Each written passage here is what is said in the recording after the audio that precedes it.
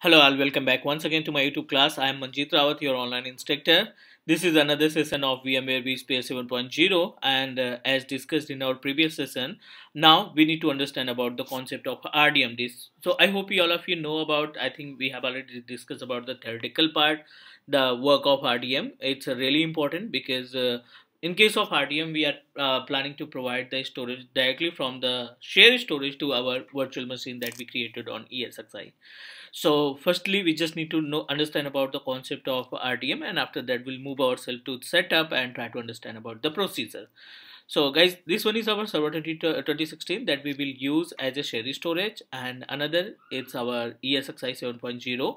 And what we need to do, we just need to access our ESXi and configure RDM disk. But before that, it's our responsibility. We should know about the concept, what exactly happen in case of RDM, what exactly happen in the backend when you configure the RDM setting. So RDM, as per the name suggests, is a raw disk mapping. For example, this is your ESXi host, right? And as we know that ESXi is a core feature of bare metal virtualization, means hypervisor type 1. And we have a one share storage. For example, this is our share storage. The capacity of share storage, it may be 1000 GB. Okay, means it's approximately 1 TB. In ESXi, we already created a one virtual machine. This VM contained Windows 7 operating system, the Windows 10 operating system, which is contained by the ESXi virtual machine. So as we know that we have a two different way to assign the hard disk to our virtual machine. One, you can directly capture the space. You can provide the space from your existing data center. Existing data center in the sense, whenever you access your ESXi in format of GUI, let me show you. 192.168.1.18. This is the ESXi IP address of our ESXi host. We need to access via web client and need to verify how many share storage are available. So I'm just going to log in with the help of built-in root account, right?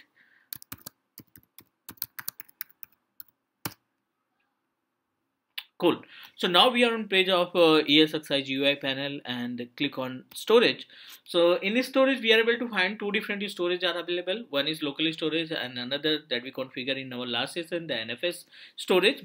So Nfs is a type of protocol which is help us to share our space from shared storage to our ESXi. Not only the ESXi, if you have another server, if you have a client operating system, so definitely Nfs can support both types of platform.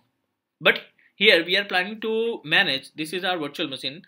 Here we are planning to configure RDM disk for our Windows 10 operating system, right? So this is our Windows 10 machine that we configured, that we installed in ESXi, and we are planning to provide RDM disk to our Windows 10 operating system. Clear? So how we can achieve it, how we can configure the RDM, let's try to understand the actual meaning of RDM, raw disk mapping. As per the diagram, in this case, whenever you want to share the space from your share storage, because the share storage capacity is 1000 GB, I'm planning to share maybe 100 gig space, not to ESXi data center, right? We want to share this space to our RDM disk. So RDM disk is, it means that with the help of RDM protocol, RDM service, we are able to share the LUN logical unit number directly to the Windows 10 machine. Means no need to assign, no need to configure our logical unit number as a data store in the part of storage of ESXi. We just need to divert the same space, same logical unit number directly to Windows 10 operating system. Not only the Windows 10, if you have a Linux, Mac operating system, we are able to distribute the resources, distribute the hard disk directly to the virtual machine. Clear? Question is why it is important. The important part is you should know about in which case we need to assign a RDM disk to our Windows machine or Linux machine. So basically RDM is, you can say that, much faster in compare of storage disk.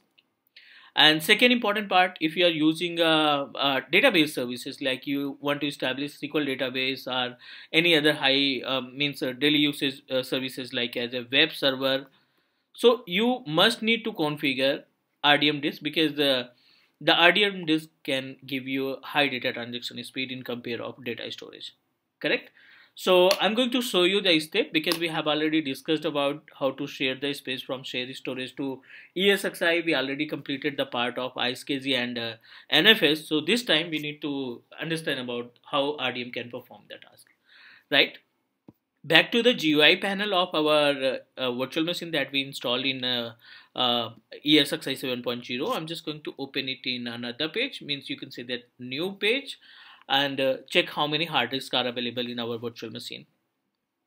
Okay, this is our Windows 10 operating system. It's updating our operating system. We have already configured each and everything. So our agenda to configure our RDM. So before that, it's a meanwhile, I'm just going to configure one share storage by using our Windows Server 2016 operating system. This is the system that we want to distribute the share storage with our ESXi machine. So need to log in it.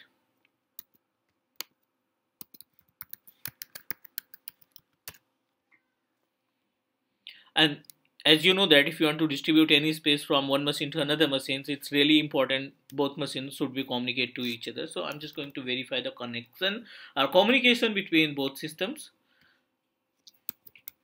CMD. As you know that the IP address of our ESXi host is 192.168.1.18. Is it correct? We are properly able to communicate. Yes, we are getting a reply. Fine. Next, as we know that we don't have any share storage, so we want to use this machine, we want to use Server 2016 operating system as a share storage. And so what you need to do, we just need to click on add role and feature. If you're not installed, this is the first step, and click next.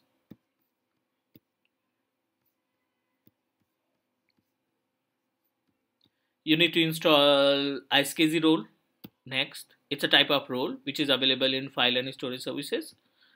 I think I have already installed, but you need to know about the procedure. Sorry, we haven't installed, so just need to click on ISKG target server. Next, next, and install.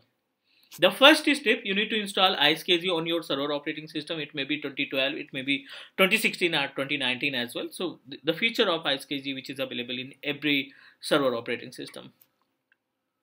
So once our ISKG service installed in 2016, we will share the space for the RDM for our virtual machine, which is available in Windows, which is available in ESXi 7.0.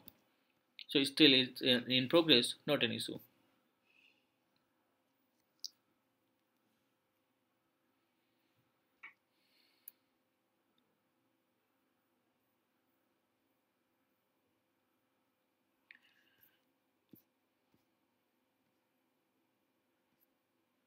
Cool. We successfully installed our ISKG service. You can say that ISKG server. Just need to close it.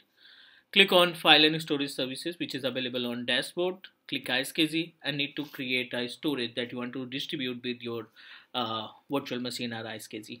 Virtual machine are our ESXi host. So I'm just going to create a one share storage. Still it's in progress, so we just need to wait only 1 or 2 minutes more.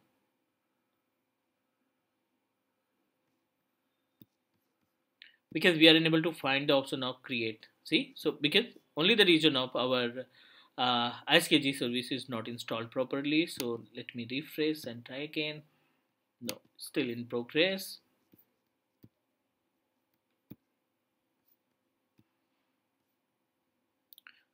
Okay, so fine. Everything is okay. Target server is installed. Let me click next. It's already installed. Try to check it again. Yes, we are able to find new ISKG virtual disk. We have a 36.7 gig of free space. So I'm just going to share only 10 gig space as a share storage. So type the name shared RDM. How much you want to distribute? I want to share RDM disk with 10 gig of capacity. Next. New ISKG target. Next again. RDM disk. You can put any name. It's depend upon you. Next again, click add, and you want to distribute with your ISKG. So I'm just going to use the IP address of our ISKG. Sorry, not ISKG, it's ESXi host. So ESXi IP address is 18 because you know that our virtual machine is a part of ESXi. Click OK. Next, next, and create. We successfully created a 10 gig of space that we distributed for 192.168.1.18. The condition is not connected. Back to the ESXi virtual environment, ESXi host, go to the storage, select the adapter, but before that, I'm just going to show you the step where you can configure the RDM disk. Open your virtual machine, click action, select edit setting, and as we know that this is the panel where we can change the hardware configuration. So our agenda to configure RDM disk, need to click on add disk. Unfortunately, we are unable to find new raw disk because we haven't connected any kind of iSCSI storage. That's why we are unable to find the new raw disk because it's grayed out. So what you need to do, firstly you need to connect your space, connect your shared space to ESXi, and then try to configure RDM. So open storage, go to the adapter, select software iSCSI, and you must need to enable it and need to verify the IP address of your provider. So this is our provider. Check the IP address.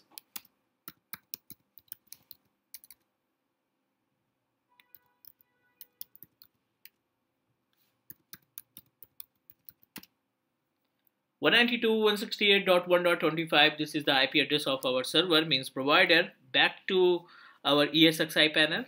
I'm just going to click on remove the existing storage existing connection. Click add new dynamic. Type the IP address of your provider. So this time our server 2016 work as a storage provider. We successfully configured the iSCSI adapter. Back to the portal of server 2016 and see we are able to find the connect. So our 10 gig of space that we shared with the help of iSCSI protocol successfully connected to ESXi host.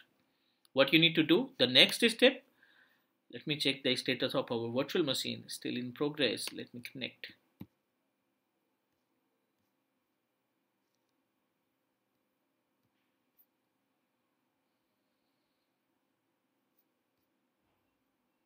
Okay, so restarting, it will take time. But I'm going to show you the step how you can assign the space. So as we know that, need to click on action, click edit setting, select new disk. Okay, and this time we are able to find new raw disk is activated, right? If you check on storage, we don't have any space. See, we don't have any space that you shared. 10 gig space is not connected with your storage part. If you want to add your 10 gig space as a data store, just need to click here, VMFS data store. Next, we are able to find 10 gig space is available. If you want to put any name and proceed for next, you are able to get the same space as a data store. But we don't want to do that because we are planning to access our 10 gig of space directly to the virtual machine, not to the ESXi host. So really simple step that you need to use, just open our virtual machines properties, means by clicking the action button, edit setting,